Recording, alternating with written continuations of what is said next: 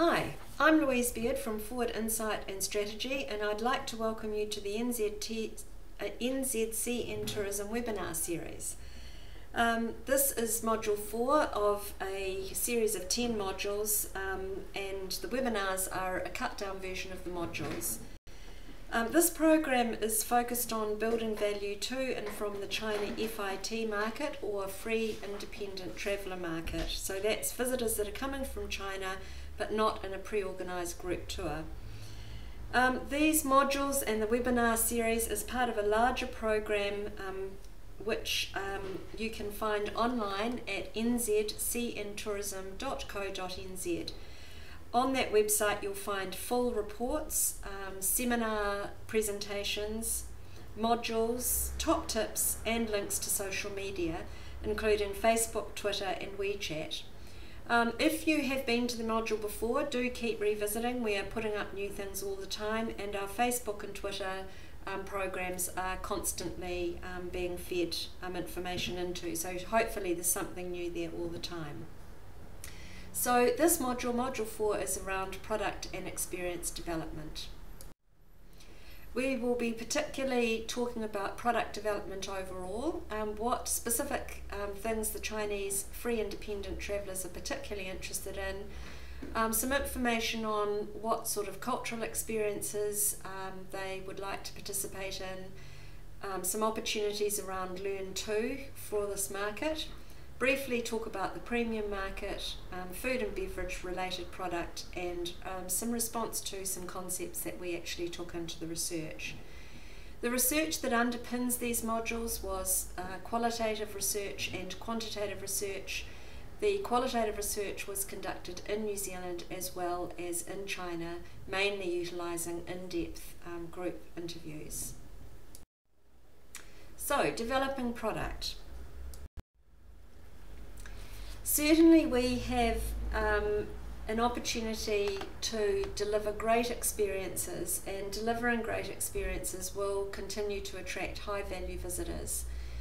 What we really ideally will do is enable them to get into it, to provide transport and guided options, make it challenging but easy. They would like to have things that are really taking them to another level and involving them in a very hands-on way. Ensure that we're welcoming and deliver service beyond she'll be right, which sometimes leaves the Chinese feeling that they're not really wanted. We have an opportunity to build seasonal offers and offer tailored choices and layered experiences around product.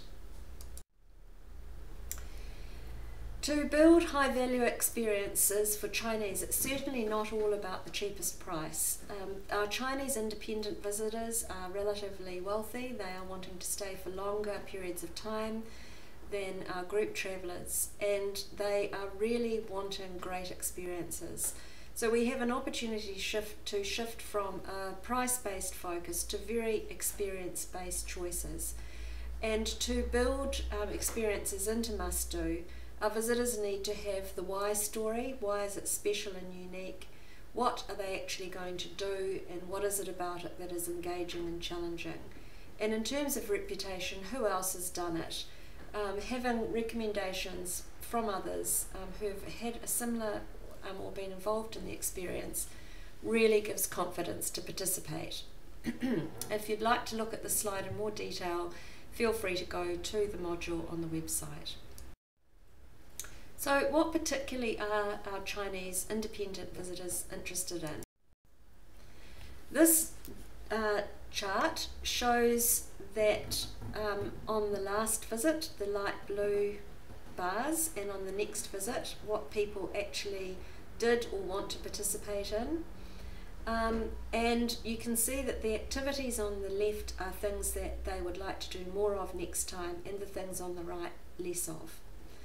The two things that are of most interest on the right are food and wine experiences, and also cultural attractions. And those are of strong interest on both the last and the next visit. Other things in the middle that people would like to do and will continue to do are gardening experiences or visiting gardens, and around a quarter of all visitors want to be involved in that. Largely that's around the beauty of our gardens being in the natural environment and the photographic opportunities that they offer. And also wellness attractions. Again, around a quarter of visitors would like to have involvement in that sort of experience. On the very left-hand side, wildlife encounters, particularly seeing wildlife in natural environments, is something that our visitors, once they've realised how amazing that is on the first trip, would like to do a lot more on the second trip. Air attractions, again, are something that are very difficult to do, particularly in China where the airspace is closed. And so trips on small planes and helicopters is very attractive. Boating, fishing, yachting, both hands-on learning and participating are of real interest. Volcanic and geothermal and water activities, and that's on the water, not in the water, also are appealing. So a wide range of interests. One of the things that we're not delivering so well on the right-hand side is walking, and that is largely around the way our walks are currently presented, which are often too long and too boring. Walking to experience something, however, is really interesting. Special interest opportunities fall into experiences on the left that are a part of New Zealand, and things that are particularly of interest are outlined there. And then we have some examples of anchor experiences that could be developed in special interest theme experiences, which are of interest particularly to people in China who would have an interest in doing those things with a real focus, and there are some. So anchor experiences can be quite wide-ranging, and things that were discussed by our visitors is particularly appealing, with things like stargazing, whale watching, glacier walks, air activities, Lord of the Rings experiences, but also some developmental opportunities, particularly around glamping and being able to get into the environment. And there's an opportunity for small experiences, and this is just an example of some, but things like being able to make ice cream, watch the sunrise or sunset, and particularly food and seafood related food experiences there are great opportunities for. Support experiences are things like art galleries, museums, the cafe culture, supermarkets and festivals. And although these won't be icon experiences in themselves, they are something that would absolutely add richness and provide serendipitous experience for visitors. Anything that is famous and special is particularly attractive, and creating something that is famous and special is a really good idea. So again, this links into storytelling. Why is this unique? How is it different? And who has been there, and why would it be worth retelling the story? What is special about it? So if anything is the oldest, highest, only, most unique, first, last, or biggest, look at how you can actually build that into your storytelling around product. In the modules around special interest, we have detailed information on a number of special interest areas. Feel free to go to the website and look at that any of those modules in more detail. And under each of these special interests, we have how relevant it is, what some of the issues could be, areas of risk that might need to be managed, who would be interested in terms of targeting, opportunities for development as well.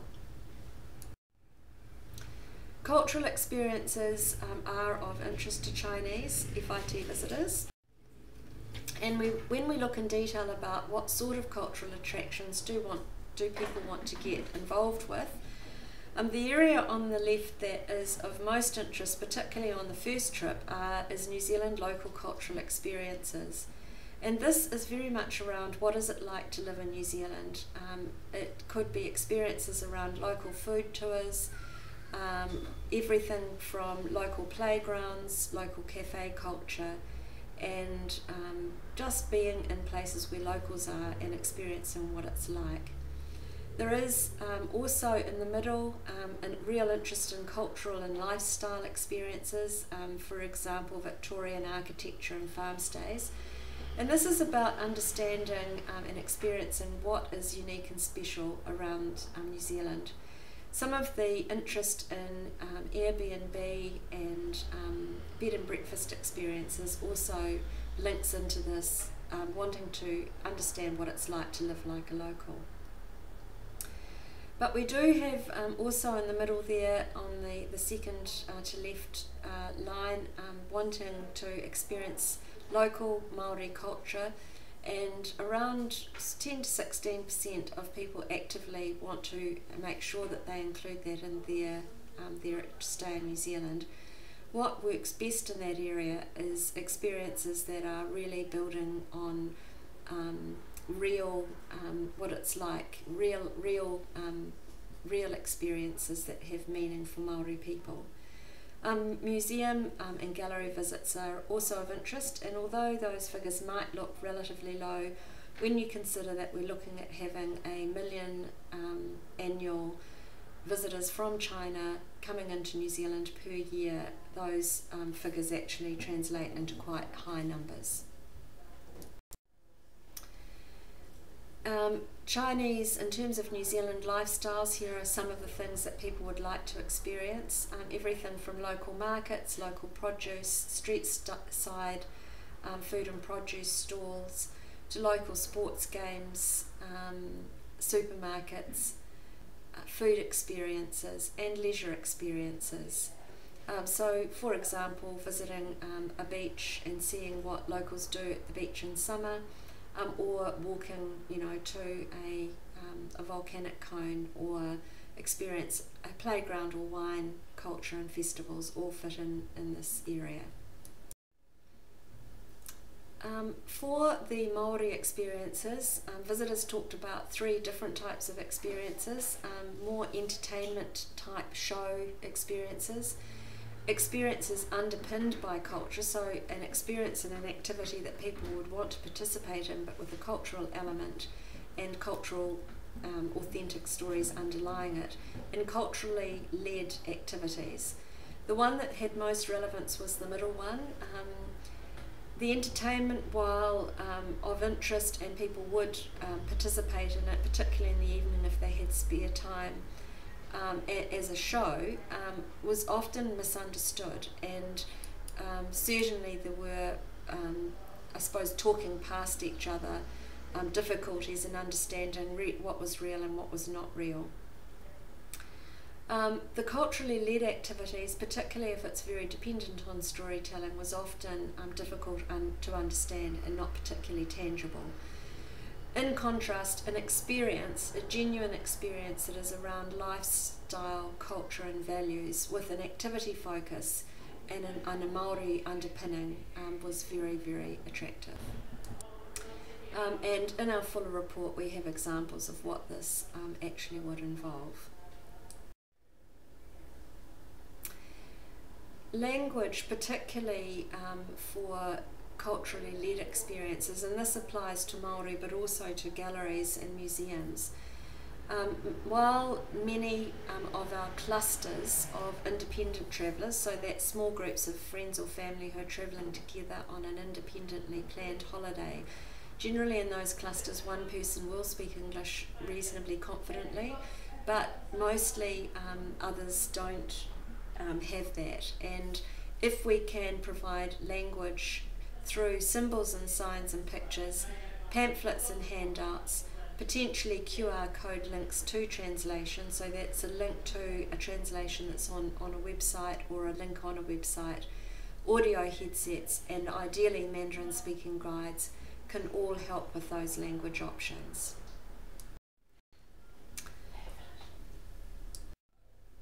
In terms of learning too, Chinese absolutely want to build new skills and experiences and have experiences that they haven't had before. And there is a real opportunity to build opportunities, particularly on second time visits, to learn to do things and build skills that people didn't have before.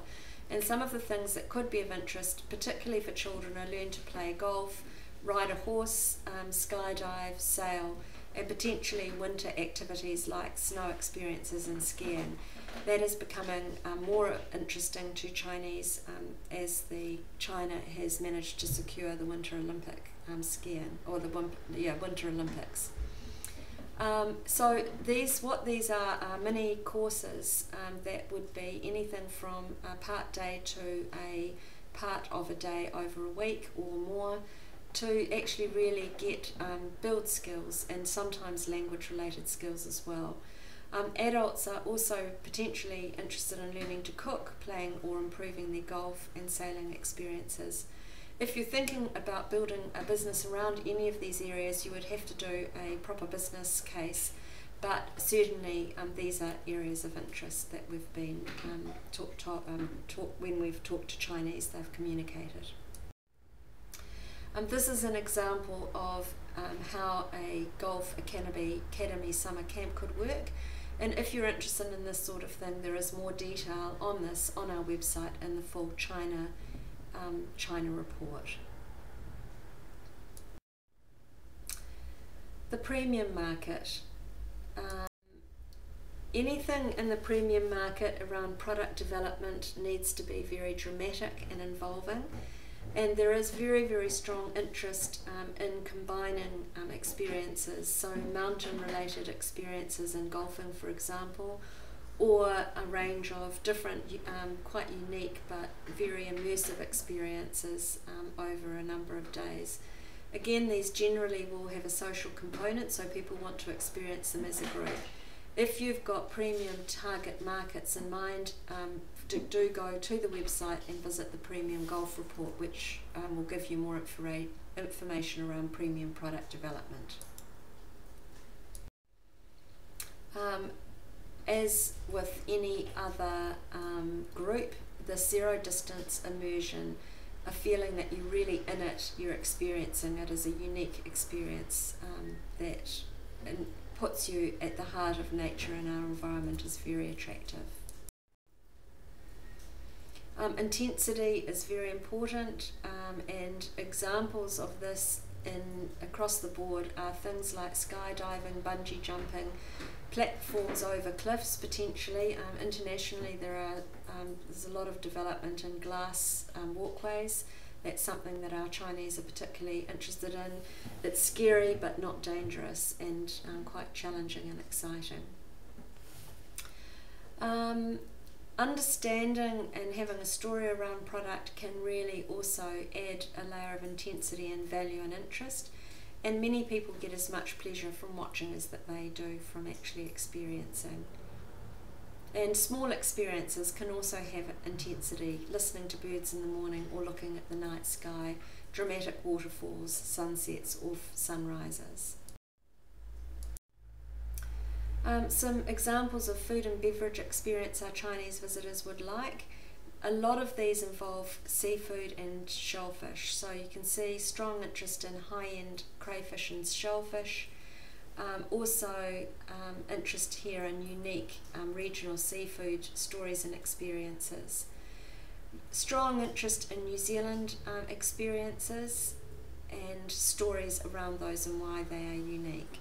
Wineries and vineyards, around 13% want to participate in that, and fresh experiences like farmers markets. So again, if you're interested in this, you can look at more detail in the report. This talks about the concept of new fresh, very much around zero distance from farm or seed to plate, and having interactions with the actual produce is really important. Asian styles, cuisine that has got Asian styles any sort is enjoyable as part of the overall experience, and also New Zealand experiences which are really helped by sharing plates, and seafood and lamb are the most desired. We again have a whole module on food and beverage if you're particularly interested in this area. Some top tips there: mini bars, putting instant noodles in, self-catering is very strong interest, warm water a preferred drink, and providing thermoses of warm water would be appreciated. Eggs work very well, and milk drinks, milk is enjoyed to be drunk straight. A pantry box will help with self-catering, and anything to do with self-catering to enjoy our produce with Asian flavours would appeal. Some opportunities to develop must-do national food experiences and also regional icons. And with any experience, very important to have a story that involves the backstory, the source, where does something come from, the environment, what's special about that, the people and experience. A small bit here about ice cream, and this explains why ice cream is important, but again it's about building up layers of experience and creating something that can be told to others. Food ordering isn't always easy for the Chinese, and a QR code can help not just with food but in general. Product development, this is really around the developing product, fits across these modules, but is particularly down here in this area at the bottom. This is the lean canvas. It's a plan on a page. Each model will help you, if you are interested in following up on these, to build up a picture of how to deliver to not just the China market but any target group that you have. We have a number of tools that you might like to use to help build up your product portfolio and look at, in terms of product, about how you build awareness, value and experience, how you extend what you already have, and how you develop new product. You can also use this product development plan to review what you have, what your product development plan is, and how you're developing a communication plan in terms of enabling people to find you and be inspired by what you have. If you would like more information, go to our website and also look up the Enablement Partnership list.